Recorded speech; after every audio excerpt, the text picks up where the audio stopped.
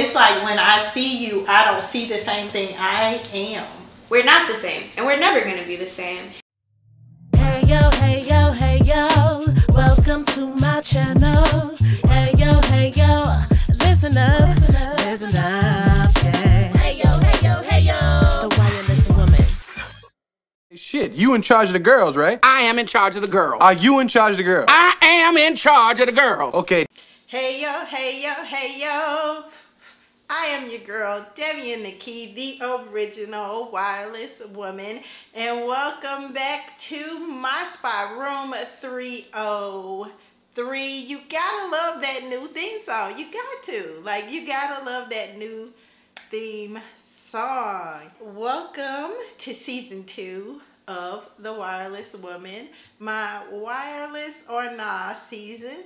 And it's basically like my versus season. So everything that I've been seeing be a divisive element of the black community, baby, we gonna bring them in the room, the upper room. For what? That upper room, nigga. The upper room. And have these discussions. So it's basically the wireless woman versus everybody. And today, I decided to have a conversation with my own daughter. And this conversation really centers around the discussion of biracial versus black.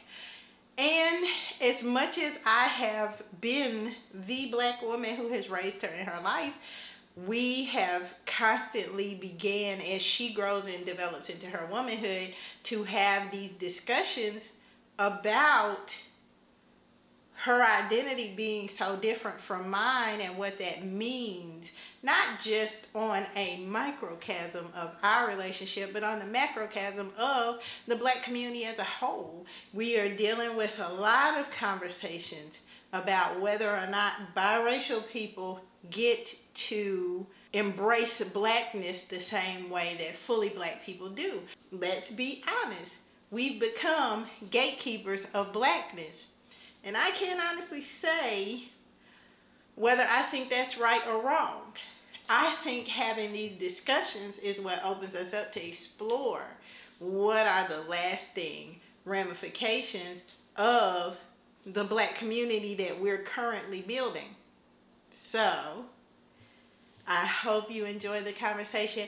Make sure you drop your questions, your comments below, because I do plan to bring Shiloh back at some point in the season. But for now, you already know what time it is. What are we gonna do tomorrow night? The same thing we do every night, Pinky. Try to take over the world. It is time to call the roll, and I need all of my black and biracial females to the front of the class. It is time to have this talk, and it is time to read aloud.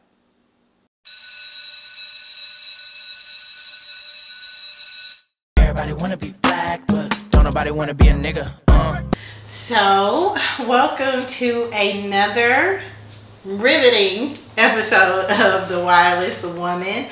Today, I am being joined by my own daughter, Shiloh. Hi. And this particular episode is going to get into what it is in 2022 to be biracial, a perspective that I definitely have no experience with.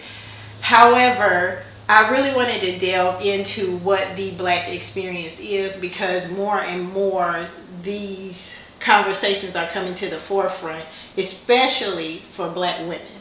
Before we get into today's content, however, go ahead and do me a favor and like this video on the way in. Why? Because when you like it, well, I love it.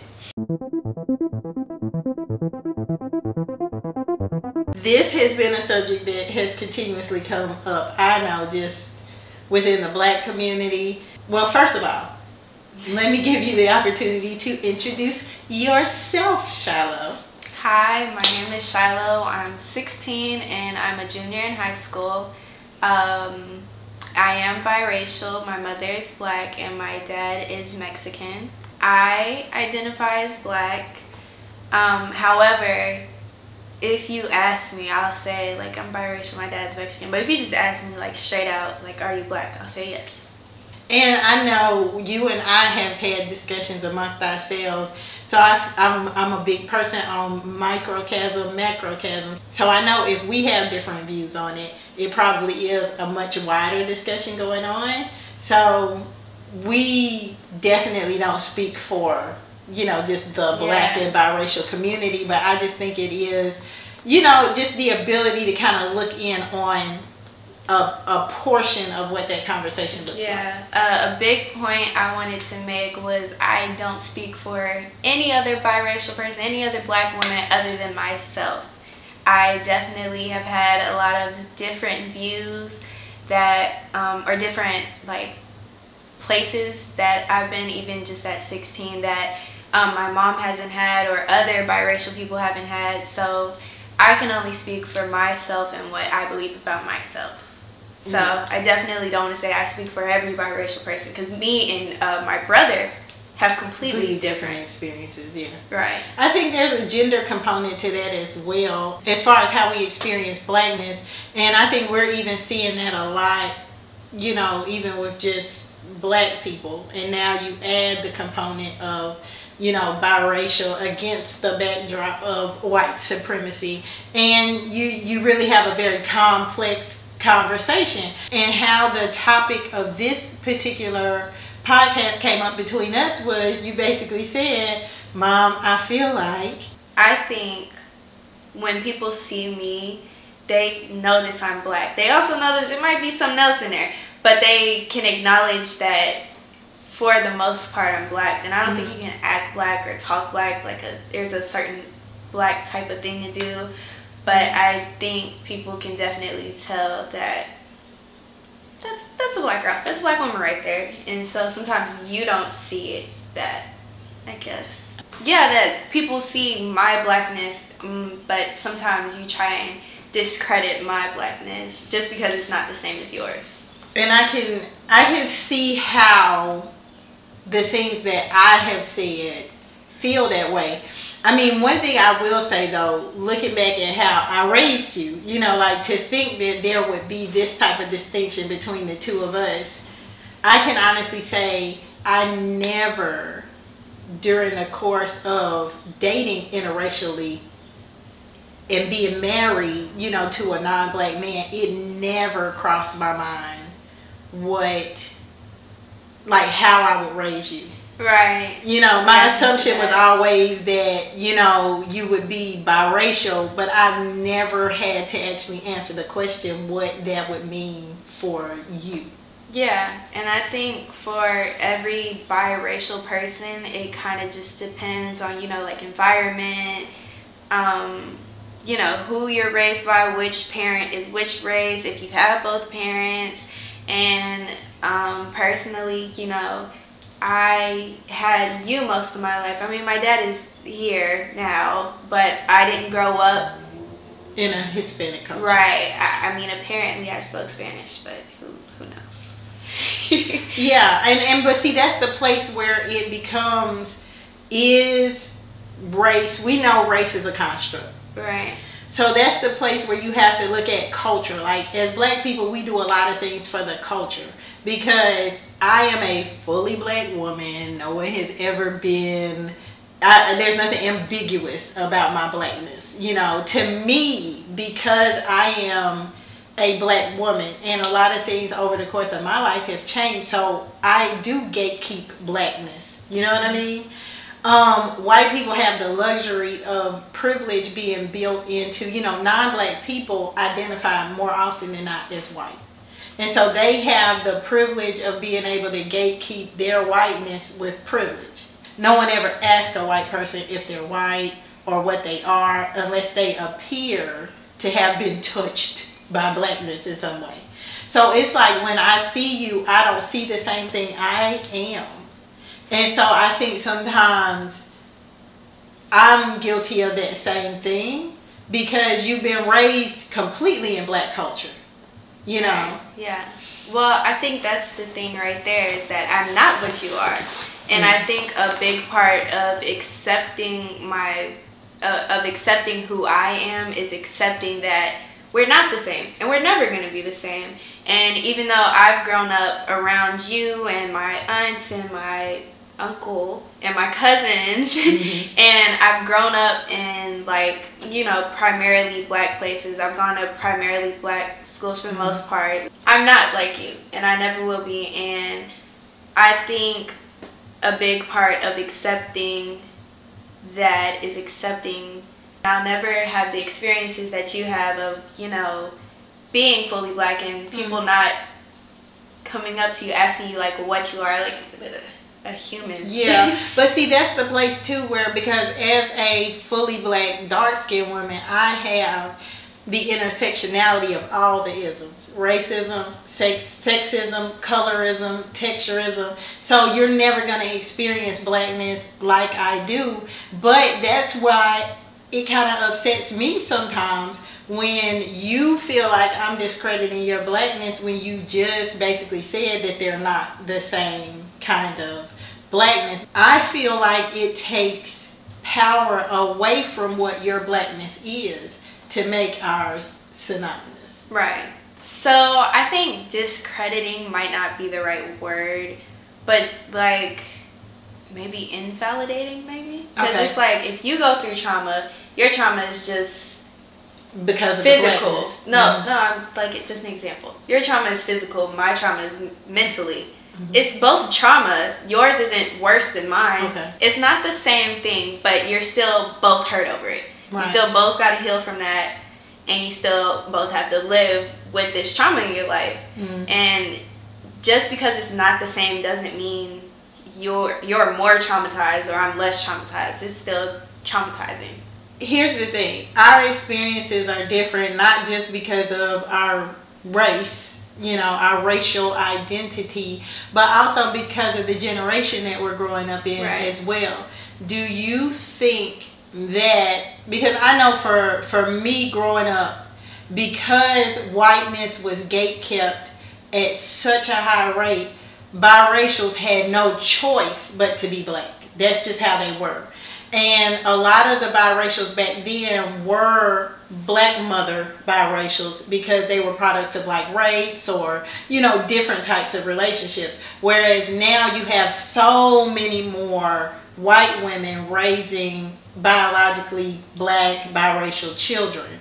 How does that affect how you feel like your blackness is experienced or expressed in the culture? Well, I'm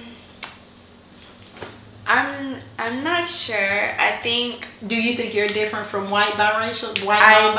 I do. I think that now it's like cool to be black and cool to have, you know, some type of hip to you, and so I think now it's like fashionable kind of. Right. I think it's easier for biracial kids or just like any type of kids with any type of black in them to be like, oh, well, you know, I'm 14% black, so, you know, I can say the N-word. And it's like, no.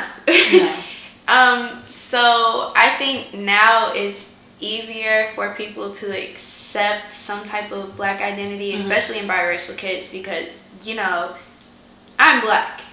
But there are some kids with white moms who will say, I'm black too. And our black is not the same thing. Our black is not the same thing.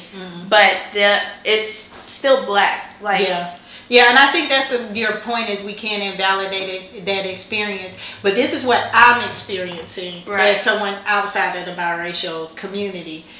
When there was no place for biracials to be but black, you know, we embraced it. Yeah. And now I kind of feel like the only way that white privilege holds on to power is that, you know, they periodically have to like pick groups of people to include. You know what I mean? Like it used to be that Native Americans couldn't be, you know, Hispanics couldn't be white. But then one day they were like, it's more of them than it is of us, so let's let some people in.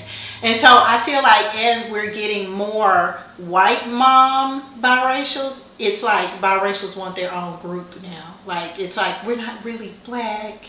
We're not really white. We're something else. We want our own category, which is fine. I mean, don't get me wrong. That's fine. But I think it dilutes something in y'all to not identify with the blackness in that way.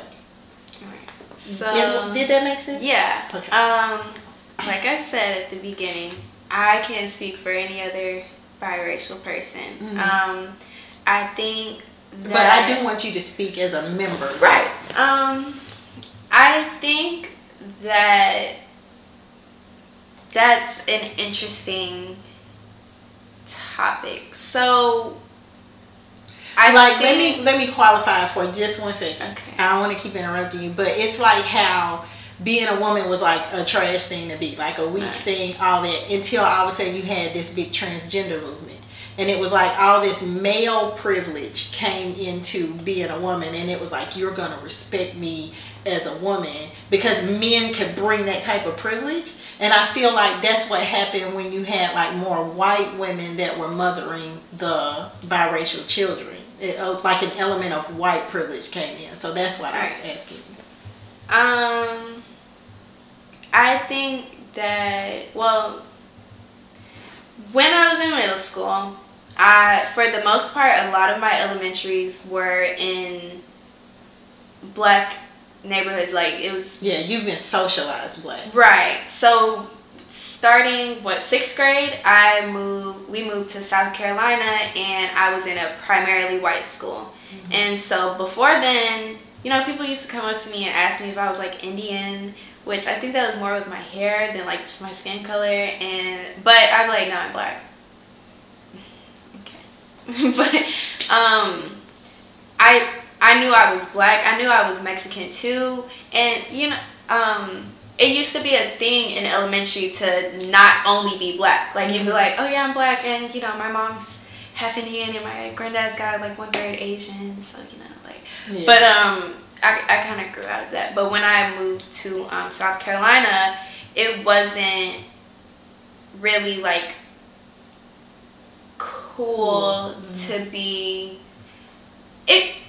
It's hard to explain because the people there loved black culture, but they did not like black people. And did you feel like it was more black and white? It definitely was. Yeah. I remember I had a set of black friends and I had a set of white friends, and so the black kids were cool because there were only like 5 or 10 of them in my grade. And they used to hang out with the white kids, but they stayed to themselves. So they were cool in their group, and the white kids were cool just around the whole city. Yeah. So, like, you know, I would try and fit in with them, but I never really fit in. But I would try and be like, oh, yeah, you know, guys, like, what are we doing? Yeah, cool. Like, but then I would be with my black friends, and I didn't fit in either because... Yeah. You know, not only was it black and white, it was like poor and very rich. Yeah. So it was like, and like also a whole nother like thing that adds on to it is like class, because we were pretty like middle class. Right. So I've lived in the suburbs most of my life, other than when I was there. And so those kids have been used to that. I wasn't really used to that, and these kids have been used to being and so I also didn't fit in with these black kids because I wasn't black enough and because I wasn't it's like Miguel's What's Normal Anyway. Right. Like you weren't hood enough for the, how did the song go? Too proper for the black kids and too black for the Mexicans, too square to be a hood nigga. What's normal anyway? I didn't fit into either of those, so I found myself like I'm also Gemini. So it wasn't hard, but I also yourself what? I said I'm also Gemini. Oh yeah, you are also Gemini. It wasn't hard. Master code switchers. Right, it wasn't hard, but it definitely was damaging to have to find myself splitting like 4 different ways. Like I would hang out with my cousins and I would have like this weird accent, and Caleb used to be like, why do you talk like that? And I'm like, what is you talking about? I don't talk no type of way. Like so like if I would try and split and be this type of way for both of these people just to feel like I fit in someplace, and I didn't fit in either way. So I understand the wanting to have a different category, of just being like, you know, I'm not a part of any world, and that's what makes me special, is because I can be both, or I can be none, or I can be one, or I can be. And I used to feel that way until I came back here and went to a primarily black school, and now go to a primarily black high school, and realize my whole life, my whole culture has been this one thing. And every once in a while I'll have just a little bit of like, oh, your Spanish accent is really good, and I don't speak none of it. And so like it can make you want to be a part of both worlds. And I think for some biracials that's completely fair. Yeah, because that's what I was going to ask. Do you think if you had been raised, because see, here's my take on it. It's really culture versus race. Right. Because like you said, most of the code switching you do is because of me. Like, even though I was black raising you, I grew up in the suburbs. You know what I'm saying? See, like, you grew up around white kids. I've never had, you know, a 40 ounce in my life, or grew up around somebody that drank one. You know what I mean? So it's like, I went to an HBCU and experienced a whole lot of, you know, you're not black enough. And, culture shock. Yeah, tons of culture shock. Like, why do you talk like that? People say that to me all the time. You know what I mean? And it has nothing to do with anybody mistaking me for any race. All of the alternative and rock music you listen to, I introduced you to that. Right. And so I have been a person who has been black living outside of that world as well. And that's why I said, you know, like when you're black in a white culture, you're the cool kid, you know. And it's tough going from that to being in an HBCU where I was the lame kid and have been called a lame, which is like, so then it becomes what really is blackness then at that point. Do you think if you were raised culturally Mexican, you would still feel that same connection to blackness? I do. I think because of the generation I'm in, that it's now like cool to be black, and it's like encouraging to, I think because of my skin color, there's no way I could be fully involved in that culture. I think I would still. Do you think you experience a certain amount of privilege because of your skin color? Yes and no. There's definitely. Do you feel like you get like commoditized? I know that's not a word, but do you think that because of the value some other people place on your skin color, that do you think any of that is built into the way you identify? No. I think I definitely know that like colorism is a thing, and I feel like you don't notice that I notice that because I am light skinned, and that's some type of like badge. Yeah, that's some type of like super cool thing, like you're on top of everybody. But I've also had you in my life as a dark skinned woman and noticed that it's like some type of like black girl hierarchy, and that light skins get prioritized over, well, not prioritized, like, no, you can say like don't worry about them. You can say what you feel like.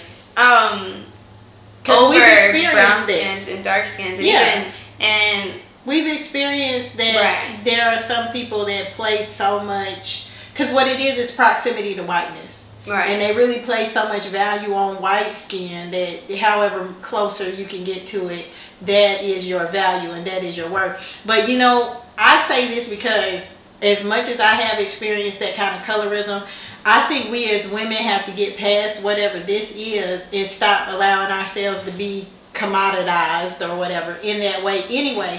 Because I have some men say that to me, they be like, I don't date light skinned women, all I date is dark skinned women because light skinned women are so high maintenance and they think they all that. So and that's a form of colorism too. It is, but see, my thing is I'm about to be high maintenance then, because is it really about the color of a woman's skin? Like, don't tell me I have more value than a light skinned woman because I'm gonna like scrape the bottom of the barrel. Like, what does that say about you? Right. It's like, I've grown up with a dark-skinned mother, and I've grown up around dark-skinned women my whole life. So some guy coming up to me telling me like, oh, you look so, you know, because you're light skinned, you know, you got those like Asian eyes. I've had that for a while. I don't know, but you have that, so yeah. But like, you're not gonna win brownie points with me by saying that. Like, right. You're so exotic. You look so like that. As somebody who's grown up around dark skinned women who are great, they're like awesome, amazing, and there's nothing less valuable about them than me. Wait. Yeah, you said it right. Yeah. It's not gonna make me like you more, like think that's a compliment. Like you sound corny. Yeah, but the crazy part about it is more often than not it's coming out of the mouth of somebody that's dark. So right. If you place that much, exactly. If you place that much value on light skin, what does that say about what you think about yourself? Right. But it's definitely self-hate. Right. But that's why I always want to have these open dialogues and open questions with you, and not just for you to tell me how you feel, but to actually just open that up and make sure that you're identifying and validating your own feeling. Right. Because the thing of it is that this is a work in progress, just between us two, but also between, you know, we're watching this kind of breakout between black women and biracial women. All of it stems back to the value that men are telling us to have in ourselves in comparison to their desirability, and we're not really looking at who we are as people. Like, I might be high maintenance and dark skin. Right. You might be low maintenance and light skin. But you're not that. You're not. I am. You're not. I am. But you're not that way as a product of the color of your skin. You know, like you said, you was raised by dark skinned women. So someone looks at you and makes so many assumptions about who you are or what you think. So I wanted to give you that opportunity to define your blackness for yourself. Yeah. I think that's really the divide between biracials with black moms and biracials with white moms. I think a lot of biracial women who have white moms are raised on that type of thinking where it's like, oh, you know, you're pretty because you have light skin and you have good hair and you have yeah. I mean, I think there's a certain part in them that idealizes what their children are. Right. On both sides. Like black moms that think, you know, having biracial children is this raised up. Right. But I think also white women who are like, oh, I want a light skinned baby with blue eyes and you know, curly loose hair. I think a lot of it is like fetishizing black kids and trying to build this black but not too black type of child, and then that's put into them where they're having this like identity crisis because they're like, my mom is white, I'm raised around white people, but I'm black. You can tell by my skin color. And it's crazy because your experience, like growing up without your dad, is usually what a child with a black father would experience. You see what I mean? Right. So it's like, I think it's the same way that like white women struggle to be able to raise children that identify with their blackness. And like I said, I can't speak for them, but I know, like, just bringing this all back to like a head and really expressing to you my purpose for wanting to do this podcast with you, I just never considered that. I never considered what it was. Yeah, and what it would be like for your black experience. I never considered what your black experience would be like living between those two worlds. Like, I think sometimes we think the culture is enough to be black. And I had never even experienced that in my own life, so I don't know what made me think that, you know, blackness would be just this one thing for you. I had said it to you the other night that, you know, how other people perceive me has nothing to do with me. Like, if they think I'm not black enough or I'm too black to be this light or whatever, it has nothing to do with me. I think I definitely, during middle school, that was what was so hard for me, was knowing where I fit in. And it wasn't until I accepted in myself that I am a black woman, but I've never said like I am a Hispanic woman, and like I've never said those words out loud or felt like that in my head, and I've never really thought about it until today. Yeah. Like I've never felt comfortable saying those words, but if I wanted to, I could. Yeah, but the thing is you could, but see, there's a gatekeeper for being Hispanic, and that's the thing, because a child with a white mother and a black father will always be accepted as being black, even if they're not able to access whiteness. This is always available for them. Right. So that kind of brings me to this point, which is, as I have begun to embrace my blackness and what that means more and more, because unfortunately all of us are coming up out of a certain amount of self-hatred. It just doesn't matter. If you were a kid with a black parent in the 80s that moved you out to the suburbs for a better school and a better life, there was a certain element of, I can't get what I need to raise my child within the black race and the black culture and the black neighborhood and the black school, which we should have always been educating our kids at home. But a lot of us said we did it for the schools, or we did it for safe neighborhoods, but we didn't clean up our own neighborhoods. Right. So for me, as I've been delving into my blackness, I feel like it's been creating a divide between how I see myself now and how I see you. And that divide was never there when I had you, and when I was raising you up, and when I was married to, a non-black man, and when I just felt like there was this one love, one society. And now that we're learning so much more about black culture and learning so much more about our roots, and blackness is something that we've sold to every single community at the lowest bid. Now that we're trying to reclaim that and make blackness this thing that can be gate kept and that's valuable to us, do you feel like you're now being, and this is a conversation between me and you, do you feel now, as you see me embracing that and how that affects our dynamic, do you feel kind of pushed out of blackness, or do you feel like it's just like, I'm not gonna tell you how to feel, but do you feel that? No, not at all. I think how you identify yourself is completely within you. Now, you have outside factors that, of course, factor into it a little bit, but I think once I stopped trying to fit in or be something, or, be around, kind of, that I could accept who I was just for me, within me. I didn't have to tell you that I feel black enough, and I didn't have to tell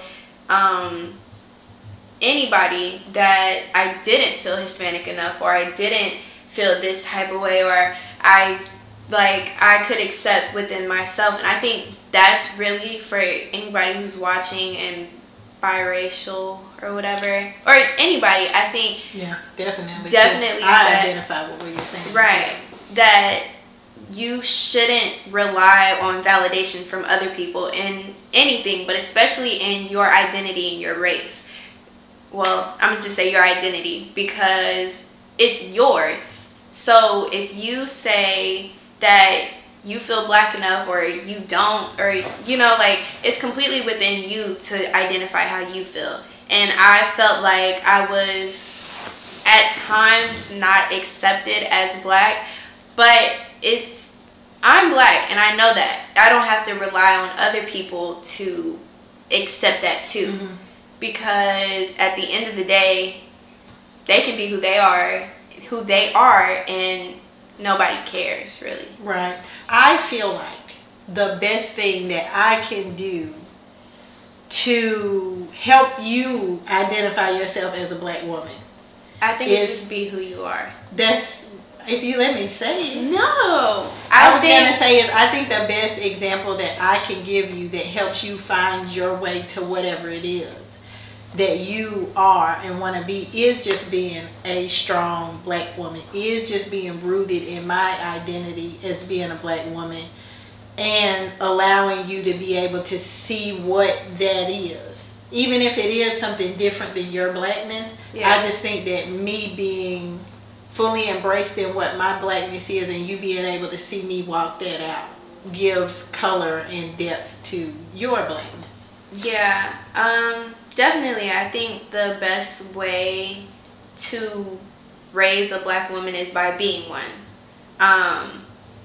Because, you can't be anything else and raise something. Like, you can't be a woman and raise a man. You can try, but it's never really gonna. I mean, you can raise them, but you can't do the man training. Right. And so I think it's like trying to be a wolf raising a duck. Like. Right. So I think the best way is by being you and leading an example. Is this is what the strong black women in my community do. And so I think definitely being raised around strong black women is what helped my identity a lot. And I also think just especially like 2020 during the like Black Lives Matter movement and stuff. Shoot! Don't shoot! Don't shoot! Don't shoot!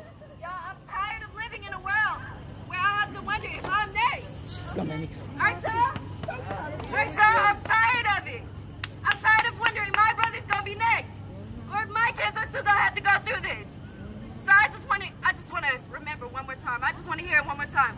Whose lives matter? Black lives matter. Whose lives matter? Black lives matter. Whose lives matter? Black lives matter. Whose lives matter? Black lives matter. Whose lives matter? Black lives matter. Whose lives matter? Black lives matter. Whose lives matter? Black lives matter. Whose lives matter? Black lives matter. Whose lives matter? Black lives matter. Whose lives matter? Black lives matter. Whose lives? Black lives. Whose lives? Black lives. Whose lives? Black lives. Whose lives? I kind of knew before, but I was definitely solidified in my decision. Like, this is who I am. This is my culture, and I need to step up and be an activist, or step up and just acknowledge that, you know, this is who I am, and there are unfair standards or like classes in this world or in this country. And that whatever, you know, out of whatever privilege I have, that I can help, you know. Right, but that's what I was going to say. I think that feeling that we have to, you know, make those distinctions come from white privilege, you know, just like certain distinctions we have come from male privilege, from males saying, well, we like women that are like, you need to be more like this, you should be wearing straight hair because we like the women with straight hair. You know, I think a lot of those definitions of divisions that we have come from that. But let me ask you that brings me to another question.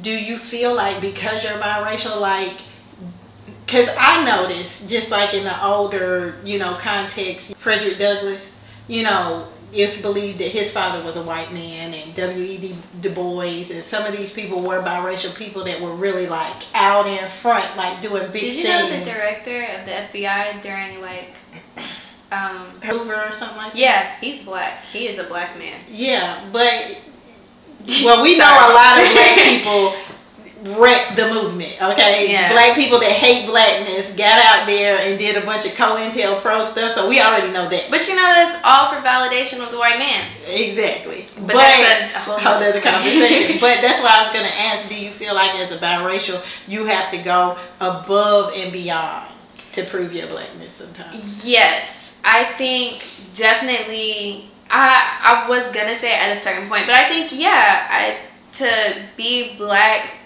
when you're not black, I don't know how to... Completely black. Yeah, to be completely black, you have to like over-exude, whatever the word is, how black you are, or how like down with the brothers and sisters you are, when really I feel like that's also looking for validation out of other people. Because if you do what you feel like you need to do for your community, and you say how you feel, and you just be who you are, that should be enough for you. Cause representation. I think definitely a lot of people look for validation from other things, whether it's like likes on Instagram or... That's a good point. And I think the black community is a good place to, like, allying with us is a good place to clout chase. Is an easy way to get that validation, no matter what race you are. Right. You know? And yeah, I think definitely for biracial kids, there's like want to fit in someplace. And as you said, you know, the black community is so... like, yeah, we don't have any gatekeepers. Right. But I think black women are starting to gatekeep being a black woman, and that's what makes me concerned for you. Yeah. And how that's going to affect your place, if you will. Well, you know, I have never really had an issue with other people seeing me as at least some part black, even if I wasn't black enough or I act white or whatever. I've never really had too much of an issue with people seeing that I'm black in some type of way. So I think, like before, I think you see my blackness as different just because you're a fully black woman who raised a not fully black woman, and so I think you definitely see it different than other people would on the outside. Yeah. But I just want to have those transparent conversations with you, and I want you to understand what the blackness is and what it means to us as black women, and why there is times where there's that defensiveness. But I do think you made some really great and valid points as we're, closing out this podcast, to say that all of that is being driven by outside validation. And I think so many black women feel the need in response to black men placing such a low value on black women in this time to now all of a sudden be these gatekeepers. But if we mean what we say when we say that we don't want to be dishonored and disrespected by our own black men, a big part of that is also not letting that divide be there. Also not turning our vitriol against them on women like you who do identify as black for cultural reasons, and make it a racial issue when it's not. They give so much power to white privilege. They give so much power to men who are already trying to, hold on there. I think when you say it like that, you allow certain type of people who are like, well, I grew up around black people, so, I can say this, or I can do this. You open that conversation up for them. When, I find myself gatekeeping blackness too. Definitely when I see... Because you're right, white people grow up around black people and all of a sudden think they're black. And, I saw this thing on Twitter, and it was saying how, like, people use AAV. Do you know what that is? It's like African American Vernacular English, somewhere like that. Ebonics. That's what we called it when I was growing up. Ebonics. Pretty much, yeah. That when they use it, they have... Jeez, y'all would come up with an acronym for anything. Carry on. That when certain people use it, it sounds the same. And so when... certain people are like, well, I grew up around black people, I can talk like this. They all sound the same, and so that's another thing. But I think when you say it that it's just culturally and not racially, that you let other people in the conversation that shouldn't be in there, because it is racially too. I'm half black, you're fully black. I'm sure Dad would say he got 3% or something, but that's not the point. But when you have people like people whose like grandparents were black, and then like their kids were biracial, and then and they claim that 1/8, whatever that is, 1/16. I mean, I think it also depends on your skin color too, because I think it just really depends. To me, it depends on how you identify. If the war is coming tomorrow, right. I just need to know what side you're on. Yeah, I think... for all of the rest of that stuff, I just need to know what side you're on. And I've never switched sides. I've never No. I'm saying that to anybody. Like, to anybody. Because like you said, it's tons of people that think that 1/8 black make a difference. Well, okay, vote with me. Stand with me. That's what I need to know.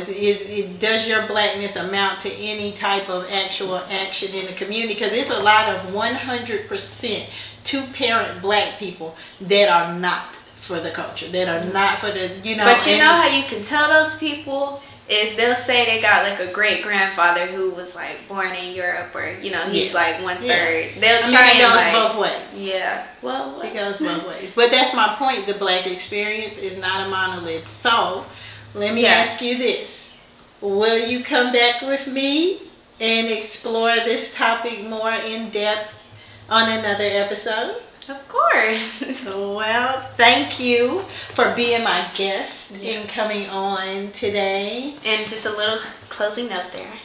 Just a little closing note. I want to say that anybody who's ever struggling with their identity, that it's something that you have to figure out yourself. That there's nobody who can come up to you and tell you what you are. And I think that's, you know, you may not agree, but with your sexuality, with your like gender too, I think you have to be the person to say that this is who I am, and nobody can tell you that what they think. Well, people can tell you what they think, and I think that I mean that it. No, I know, but it's a caveat to what you're saying. Right. But I think, like you said, just fighting for your own identity is going to look different for different people. But I do think to a certain extent, like I said, women have a right to gatekeep gender. Black people have a right to, you see how it becomes at a certain point now, like you just said, you let people in and then you let arguments in. So it's like you have to be able to see it both ways. You know, you have to be able to be open enough to see it both ways and to know that your identifying yourself is going to be a lifelong thing, because there are certain things that I see totally differently now 20 years later than what I thought about the world when I didn't know the world. I didn't know myself in it, because there was still so much more to learn about the world. So I think you're off to a good start. I just always like to have these conversations with you just to see where you are and to be able to give you those gauges, you know, to make sure you're being honest with yourself and transparent with yourself, because that's the biggest part of getting to your identity and who you really are, is having those conversations and that honesty. And I want to encourage you to continue to be courageous in developing what your identity is. Never let that be something, like you said, that's a label that people put on you. Yeah. Now there's going to be parameters, like I said. That's why I always want to prepare you for that, because I see the shift and the changing of the tide and how black women are beginning to view themselves, and I know that's going to affect you. It's going to have an effect on you because it's having an effect on the culture. So I think they're like, you know, fully black people who are light skinned too, and so well, I don't think I know. And that's different than colorism, though. You are actually biracial. Yeah, but I mean, I think with how it's changing is more inclusive instead of less inclusive. That's what I was gonna say, actually. Yeah. Okay, but see, on my section, like when we talking about this black experience, it doesn't look like that to me. Right. That's not what I'm seeing.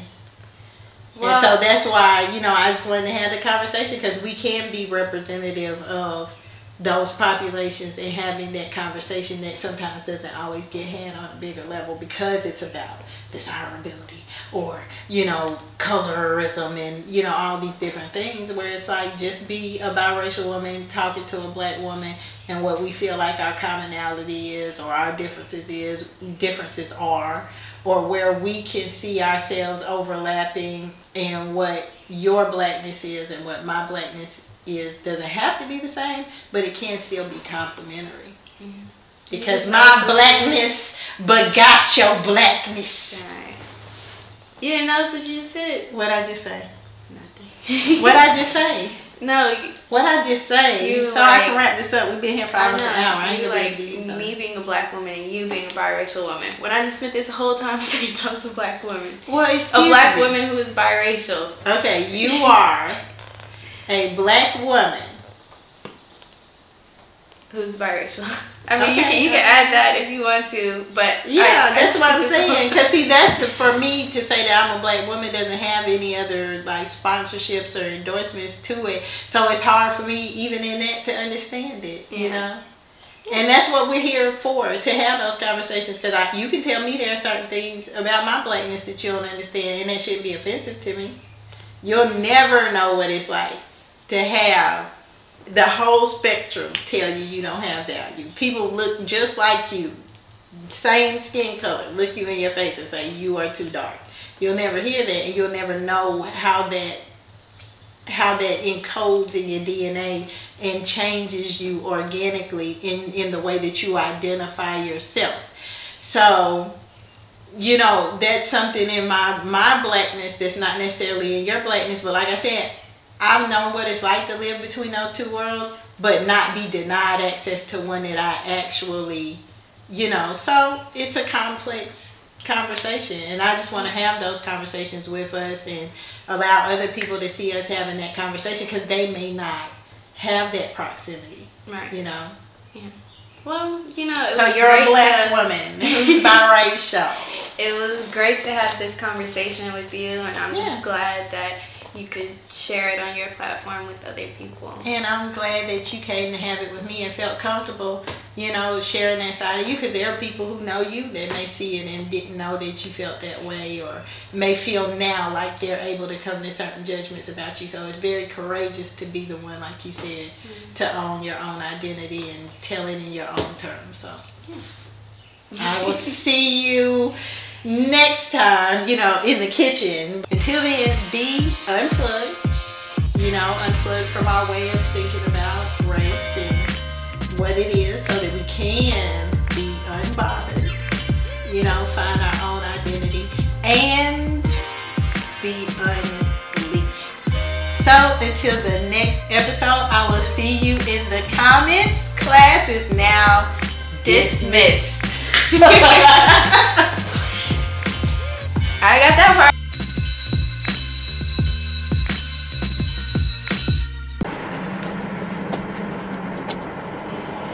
You're not niggas.